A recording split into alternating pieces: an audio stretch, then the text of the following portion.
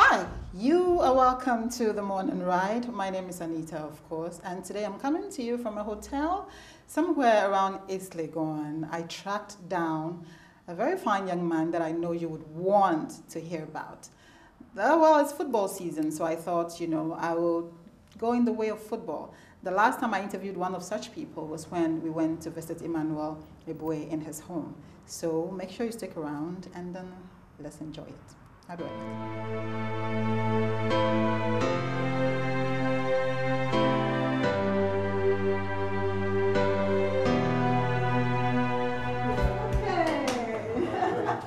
Yeah, we're fine. Okay, so ta-da, you have your surprise here. Wait for the interview and don't move an inch. You want to give them a thumbs up or something? Yeah. Sure.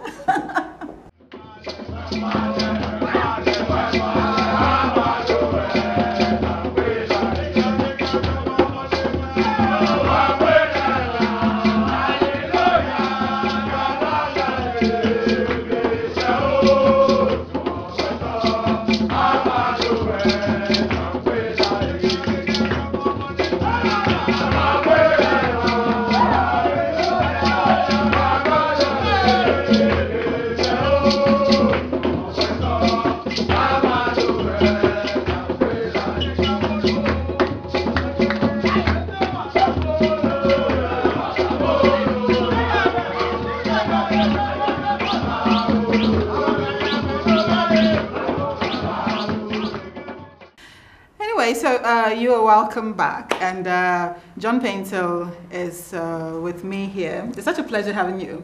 Yes, it's such a pleasure having you here. And it's unfortunate, the match is being shown today, but this program is pre-recorded. It will be shown tomorrow. So let's have your predictions for the match. Who's going to win? Of course, you say Ghana. Of course. Of course. That's only 3 points we won. That's the most important. It doesn't matter how many goals we score. The only thing we want is to beat them handsomely and get our 3 points. And I believe the boys are ready to do the job. I don't get the whole football and points. Is one goal is equal to how many points? 3? If you score one and the opponent team couldn't score anything, then it's 1-0. So you get the maximum 3 points. Oh, yeah. So either it's 10-0 or 20-0, still 3 points. 3 points. Yeah, I see. Once the other opponent does not score, it's 3 points. Yeah. Okay, so we are guaranteed 3 points. We are. Right, so John says we are winning. We are getting, it doesn't matter how many goals we score, but then we need our 3 points. So tomorrow by this time, like some of the pastors will say, we'll have our 3 points. Anyway, it's such a pleasure having you here today. I'm both excited and I'm starstruck, at the same time. You have a fantastic career. I mean, you're a fantastic player. Most of these young ones who are coming up look up to you. How does that feel? Does that put a bit of pressure on you? How does it feel? At this level, I can't say there's a pressure. Yes. I mean, it's like the beginning that I can say over here when I was starting was a bit difficult. I mean, meeting senior players. I mean, first time joined the national under 20, under 23, and then the Black Stars team. But now that can say that I've matured enough to take it easy and also share my experience status with the young ones. Absolutely. So can you take us a bit from where you came from? I'm a football fan. Everybody knows that the team I support in the whole world is Deportivo de la Corona. They're all laughing. Spanish team. Yes. Deportivo, and all I know is that they score. I mean, when I hear goal, that's it. I don't know the technicalities, but I do love football. Can you take us through how football began for you? Yeah, it was so simple. First of all, when I was starting, my parents wanted me to go to school and know much about education, yes. Know how to read and write. And write, absolutely. And they knew that one day I'll become one of the stars, and I was also believing, because when I was in school, I used to play for schools everywhere I've been to. Even when I was in my senior secondary school in New Joabin College of Commerce. That's where you went? Yeah. So, okay. The principal wanted to give me a scholarship, but I was lucky to even have a bursary, so I was paying half of the fees. Good for which you. was good, yeah, because I was doing all kind of activities for the school, not only football, but volleyball, long jump, triple jump, high jump, all kinds. So I was doing more and producing So you're more. a versatile sportsman. Yes, I was so active. So, I mean, my football career begins after my senior secondary school. That was 1999. 1999. Yeah, then I joined a team called Brekum Masters in Brekum. We started from second division to first division, then we got promoted to premiership. Wow, wonderful. So far you've been in football for how many years? If I'm not lying, about 11 years now. 11 years. That's quite a remarkable career. But there are a lot of people who are not as lucky as you and the Asians and the rest of them. They just get to the local level and then that's it. You have had the opportunity of crossing the barriers, going where some people were not fortunate enough to go. How did that happen for you? Getting into the international scene. Yeah, I started all as a local player. Yes. Start from third division, second division, first division to premiership. Yes. I think when you get all these ranks and all these steps, I think it helps you more when you get to Europe. Your game will be more polished. But if you rush to go to Europe at the age of 17, 18, you might end up losing a lot of chances or coming back to Ghana. Everybody's dream is to get to Europe, right? Yeah, the advice I can give is you need to take your time and then play more local league, because the local league is very, very tough. It's competitive. So if you're able to play about 3 or 4 years in Ghana and try to keep your age also, like going out to abroad at the age of 22, 23, the exposure will be there for you. I see. If you rush and go quickly at youth age, it will affect you. Yeah. I know most of these young guys will disagree with you. They all want to go. All they want to do is, go abroad.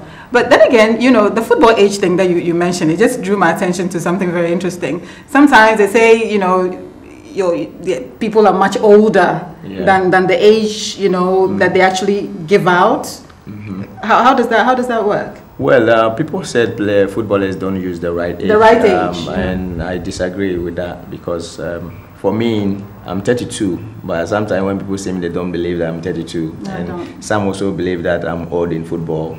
It's not because I'm old in football, but I've been consistent. Yeah, so the name travel. That's what I'm saying. If you cheat on your age, they'll get to a time that will affect you. As a footballer, the age that you're supposed to retire should be age of 36, 38. But if you retire from the age of 32, 31, which is, for me, it's not normal. But excuse me to say that. But if you wait and play until 36, 38, then, if no injury can also cause you to end up your career at the age of 25, 26. That's scary. Yeah. That is a scary thought. So it's like, I'm sorry, I just have to touch you. The legs, this is what carries you. Exactly. This is it. Your joints, yeah. Your joint, that's what carries you. So when you're walking, are you scared sometimes for your legs, because if anything happens to your leg, that's it, you're done. No, Do you insure your legs? How does that happen in football? Yeah, some does. In Ghana here, some of us don't know how to insure your legs and also end of career insurance and all that. But when you travel to Europe, you get people that we call them as accountant. They look after you. They will tell you exactly, especially in UK. Yeah. Then when you go to school, it's like being in school. Yeah, they will teach you all sort of things that will help you after your career or during your career. So which is very, very good. Because if you end up your career with injury and you don't have such things covering you up, I think it's going to be a big problem. Yeah. It'll be a problem. It will absolutely be. So, you are 32 now, you said? 32 now. And you hope to retire at 38? Yeah, it depends how the body feels. But as I'm talking now, I feel more energetic, right? So. Okay. So, how does it feel like? I'm just a bit confused when it comes to this. It's not like television where you can go till you're 70, you're 80 and decide to retire. You know when you're supposed to stop. Doesn't that make you panic a bit? Doesn't that put you a bit on edge? The end is coming for football, and you can just see it. Yeah, we all know that the age is supposed to be 36, 37. Then you should start off hanging up your boot. But if you reach that age and you feel like you can still go, you still have to go. Like nowadays in Europe, when you are 32, 31, the clubs say, no, he's old, he's like that, but it's only when you're in the scene playing regular every game, then the clubs will see, oh, he's old, but he's still active. going. Yeah, so they will keep you in. Like Ryan Giggs in Manchester United, he's almost 40 years now. He's still playing. Absolutely. So this how it depends how you look after yourself. I mean, you sleep well, you eat well, you train well, and I mean, stop of me more drinking alcohol. It won't help you as a player. Absolutely. So I mean, there's certain things you need to cut it so that you can play for. I mean, to a certain a certain year. So that's what I'm doing. So anyway, this is not alcohol. This is not. Cheers to you. This is not alcohol. Just to be sure. It's not alcohol. So if you just joined us, this is Mr. John Paintsil. How is life like out there for an African footballer when you left the shores of Ghana to go? What team did you first play for? Bekumasnas. No, I mean when you went outside internationally. Yeah, I went to Israel. So Maccabi Tel Aviv. Yeah. Okay. Then before I moved, after 2 years, I moved to Hapoel Tel Aviv. Then 2 years after, I moved to West Ham. Okay. Yeah. Then 2 years after West Ham, I moved to Fulham for 3 years. And after 3 years, Leicester City. You've had a wonderful career. Yeah. Then Leicester City, I went back to Israel, Hapoel Tel Aviv. And now I'm a free agent. Okay. Looking for a new club. Yeah. Okay. But what is this association with Israel? You keep going back there. What? Yeah. It's like the people that where I started my career, and they believe in me and they have respect for me. So it's like it's a team that when I'm playing for them, I always go there, like give my heart to play for the team, to get a pickup. Yes. Yeah, my star, because they think I'm too good to play there. But as a footballer, there's nothing good or bigger than, it's only when you are free to play. Yeah. Everything is an experience, right? Exactly. It is. What is a day in your life like? You know, people assume that. I asked Emmanuel Eboye this question before, that, you know, do you train every day? He said, no, I'm not a machine. You know? So what is a day in your life like? What really happens? Yeah, like right now, off season like that, you player have to train every week, every day. You can do it twice or once, but have to be medium, like 80%. Before you go to your club. Okay. Because footballers, when you sit home for 3 days without doing anything, it's like staying home for 1 month or 2 months doing anything. It's really difficult. Just 3 days is difficult. Yeah. So you have to be constantly active. Yeah, you have to be active. The problem. Then it should be like psychological torture for the people who retire from football. I mean, finally, when you retire, you're home and you don't hear anybody cheering you on, nothing like that. That should be difficult, right? It shouldn't be difficult because you know you've been there before, and that's what I'm saying. When you're in the public eye, you are you're moving always. Try and do the right thing, do the good things. Absolutely. You play good. So after your career, you still be who you are, and people recognize you, think all the good things that you did for Ghana. Wonderful. Like our senior captain, Stephen Appiah. I mean, I admire him a lot. Absolutely. That guy, he's amazing. And even still, he's still trained. He has a good personality. Yeah, he's still pushing that he can still play. I train with him every day, complex. So, I mean, he's not giving up, and I always look up to him. Absolutely. Yeah, he's fantastic. Wonderful. Stephen, you're next. If you're watching me right now, you know you're next in the hot seat. But one of the main reasons why I wanted to talk to you today was about something that happened. You know, it was blown, you know, it made you look really bad. It made you look really, really bad. For those of you who do not know, there was this incident about him and his wife, and some people told the story like it was some Chinese movie. I'm really sorry, you know. It was really, really bad.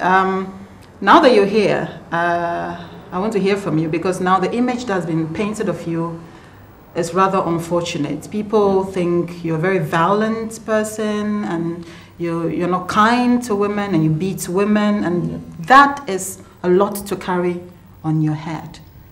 What do you have to tell me about you and your wife? Yeah, first of all, thank you for bringing this up. I think since that incident happened, I haven't got opportunity to come up to speak to my fans and those who believe in me and who think I can do that, or those who think, yeah, John did that, you know.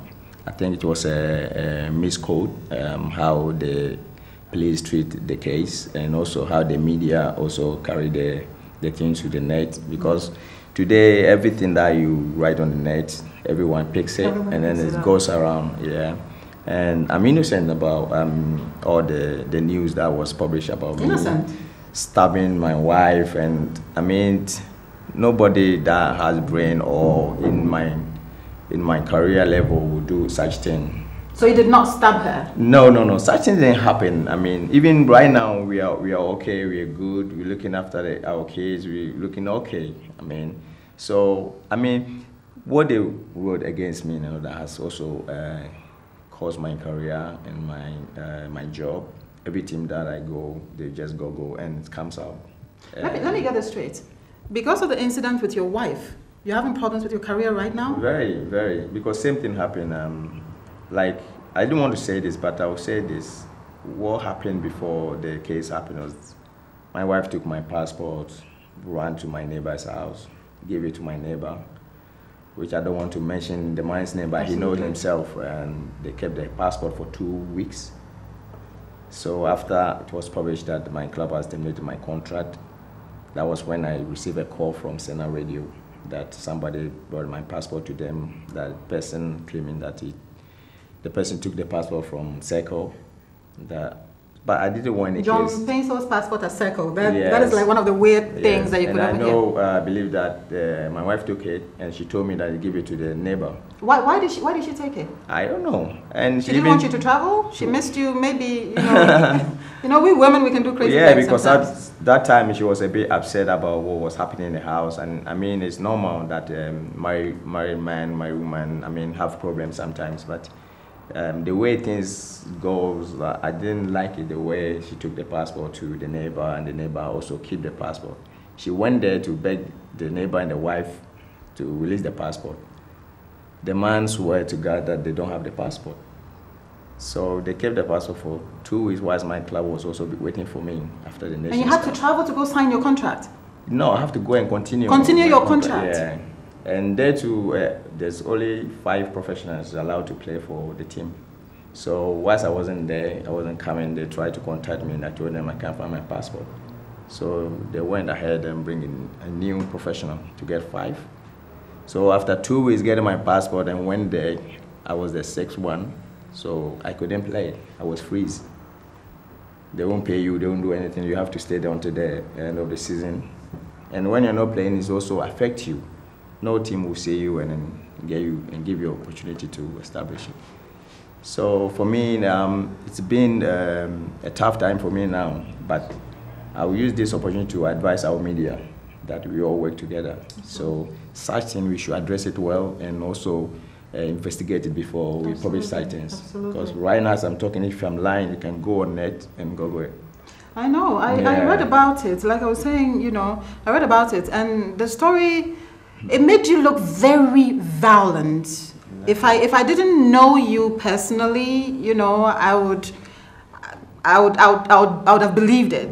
You understand? But I know you, and that was where I was able to draw my line a bit. Do you understand? And like you rightly said, every marriage goes through problems. I think that if we are to find out what happens in every individual's home, what the kind of stories that would be, you should find out what happens in my home. The kind of stories that will come out won't be favorable to anybody. So what he is saying was that it was just a problem that he had with his wife, just normal husband-wife problem, and then she probably got upset, took the passport, didn't want you to travel, gave it to a neighbor. Neighbor claims they didn't have the passport. His club was waiting for him to come and continue, and because of the 2-week absence, his virtually terminated, right? Contract terminated. So do you blame? Who do you blame? Who do you blame? I blame the neighbor, because I think the neighbor has something against me, and somebody I don't know. I never seen, I never agreed before until that day when the incident happened. For him to keep my passport for 2 weeks, which I knew. Well, somebody asked that maybe did your wife tell him to keep the passport, and when you come, they should say they don't have it? No, I was there when my wife went there to beg, crying, lying on the floor, and because the man assaulted me and I assaulted him too. So he assaulted you? Yes, in his house, because I went there to get my passport and he came and slapped me from behind. I slapped him back. Of course. So he called police that stabbed my wife. So it was the neighbor who was pushing the case story. for, yeah. So I can't blame the woman. I mean, people get upset, they do things, and then later they regret. And I can't sit down here and say that because of her, that's why my job is at stake or anything. But it's the neighbor that I will blame. You blame. Yeah. Wow. Thank you for clearing this up. I know how difficult it is. You know, it's not, your job is not one of those that you can just send an application to somewhere and then you have somebody recommend you. No, it takes. So I can understand the frustration. Time, yeah. Yes, I can understand the frustration that you're going through. So how are you dealing with it now? I mean, what are you doing? Because it is a difficult period. It is. Yeah, there's nothing they can do. I mean, it's only those who trust you who take you. And also, I'm a Christian and I believe God was, and I know one day or a short period, things can change. Yeah. I believe that I have to keep believing, not to think about what a human being has done to me or anything. Absolutely. Yeah. Absolutely. I'm sorry. I mean, because this is a very twisted. It is. I mean, it's rather unfortunate. So your club now, they put you on hold. No, they were supposed to renew my contract. It was 1 year option to renew. But because of the incident, they brought one player to replace me. And they can't have six professionals, yeah, so it's 5. So they let me go after the last season. So now I'm a free player, and then I'm still searching for a club to I can guarantee you that you probably find a better team than that. I can confidently guarantee you that. You know, what team are you hoping to play for? Let's move on to a lighter side. Oh, we are hoping for Deportivo, maybe. Your team, right? My team. We're hoping for the best, and God time is the best. I believe that very soon I'll turn things around. Absolutely, absolutely. So tell me a bit about your family. I mean, how many kids? Yeah, I've got 2 girls and 1 boy. They're so lovely. Florencia, Rihanna, Junior John Paintsil. Junior John Paintsil, okay. Is he following in daddy's footsteps? Yeah, he's very good. He can kick well. He's just 2. He's turning 3 in November, and I'm glad that the 3 of them birthday will be in November. All of them are November born. Wow! You should show me the secret. Yeah. You should show me how you did that, so I can plan it. Yeah, it's God. November 9, November 10, November 11. So. God there has to be an explanation to this one. Oh my God! All his kids are born in November 9, 10, and 11. Yeah. Come on, man! You need to give me the secret. I'll be right back. You need to give me the secret. Stay tuned, don't go away. We'll be right back.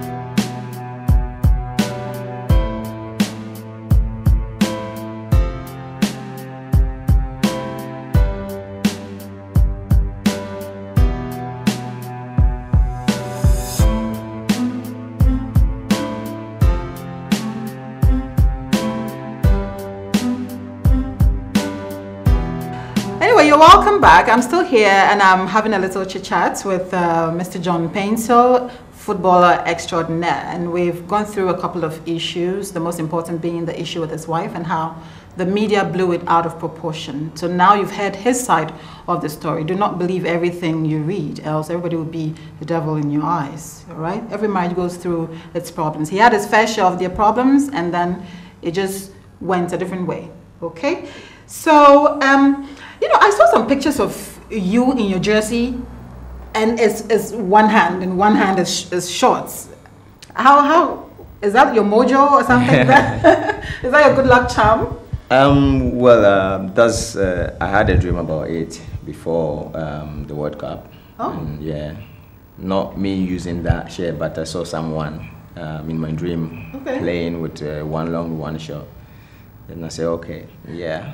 During the World Cup, I'm gonna do the same thing, and then see how it goes. Okay. And yeah, I did the first one, and yeah, I had a good game in the beginning, and I continued doing it until we ended up. And we have also a good tournament. Absolutely, absolutely. So, what were people's reaction? Because when I saw it, I'm thinking, I don't know what I even thought about it. What were people's reaction when you entered the pitch? Somebody said you were hurt. You know, I read it somewhere that you were hurt. You know, that's why the bandage was there. You know how ridiculous this is. Yeah, I mean, there was a lot of speculations. People were talking about it and didn't understand why one long, one short, and they keep asking questions. And I said, okay, I will answer until the end of the tournament. The tournament, yeah. great, So great. that's the secret of what happened. So you had a dream, and then you thought. That's it. Yeah. So it worked for a while. Yeah. Are you still going to continue the one arm? Oh no, I'll stop it. It's almost a year now. A year now, good.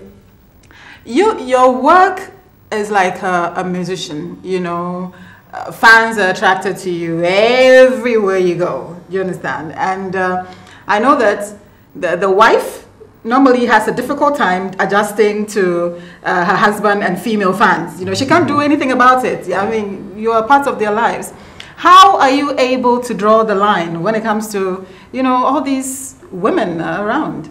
Yeah, I think she understands it well, that every professional footballer, especially when you become more famous, your fans will be more than, I mean, how you could thought. And she knows sometimes when I'm working with her on the street, she knows how people comes, I want to have a picture with you, I want to get your autograph and all that. So I don't think she's the kind of person who like jealous on when... She's not jealous? No, she is, but really? not about when the fans coming to me, like have no autograph, and then she's a human being, she will feel some kind of way, but what I've observed, I've learned to see on her is she's not the type that question me about fans coming to me for autographs. Really? Okay. I have a man who works, you know, has the kind of job where he's in contact with ladies every time, and I keep asking ridiculous questions every now, every now and then. So she's totally okay. Yeah, but you don't have to give your numbers out for them to call you. Yes. But if they meet you on the street, taking the pictures or autograph, that one is okay. But it is. Okay. Yeah, you can't be with your wife when a fan's calling fan you. Call you. If you make a fan call you, no one will take it. No. That one, the jealousy bits will fly. Sometimes you have all these girls who daydream about, you know, celebrities and fall in love with them even without meeting them and do crazy things to themselves. Have you met any of such crazy people? Not at all. Not God bless you for that. Absolutely. How about when it comes to the issue of, you know, the change in lifestyle from Brekum to the international scene? I'm told that when you have money, a lot of things change. Your style, your taste, and everything changes. Yeah. Have you changed since, you know, you went international and made a lot of money? Yes, I mean, money-wise and also living, a lot of things have changed compared to where I started from to now. When I was starting, I didn't have a home for myself, but right now I can say, okay, I have a place that I can sleep. Where is that place? You say so modestly. Where do you live? I live in Trasacco. Oh, it's not just a place. It's yeah, Trasacco. I mean, a place that even when I don't have food, I will sit home and drink water. Nobody will know. Nobody will know. Yes, Yeah, lucky you. Yeah, and what I've learned also is when you're getting money, that's where your expenses also go up. So for me, I don't want to see our upcoming boys seeing those things, because it's not a good thing. I mean, you should also always remember where you're coming from and try and be there for people. When you give to people who don't have. Absolutely. Because one person cannot eat. No, absolutely. I have a problem with people who are big celebrities, you know, footballers. I just can't wrap my mind around it, that they were famous, they had all the money, and then at the end of their careers, they didn't invest anything, and then they just go bankrupt. And that can be suicidal, because you were famous, you had everything, and now you've retired. You're supposed to enjoy your earnings, and then you have absolutely nothing. Do you have any financial or investment advice? Of course, you're investing, I know. Do you have any advice to these young boys who are coming in? It's just they're into cars and shoes and clothes. Injuries can cost your career end. as young players, I have to advise that the beginning, when they get opportunity, they should make sure they invest. They know our career is not a work. For me, I see it like how do you call it? It's not a work that it's not forever. Yeah, it's not forever work. Yeah, it's like part-time job.